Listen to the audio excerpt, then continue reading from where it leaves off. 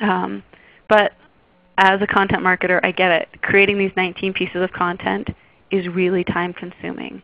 And it may not and probably isn't practical to do for every webinar. But there are a few things you can do with recorded content for every webinar that will give you twice as much content. So if you take those recordings, and you can, we like to do a quick edit and just grab a 2-minute segment that we think is relevant, but you could also use a recording in its entirety. We like to share that in email. And obviously we're going to share it with everyone that was on today's call and the people that registered who didn't attend. But we also will take our recordings and we'll put them into our demand gen campaigns, and we'll share those out with prospects. Because with a registration form in front of it, again, it's a great way to move people through our demand gen funnel. We like to do press releases and embed that recording.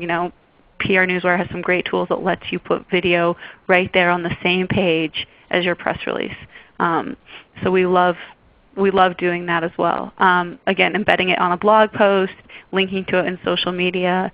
YouTube is one of the highest ranking actual search engines available after Google. So using YouTube to its full power, putting both the recording and segments out there.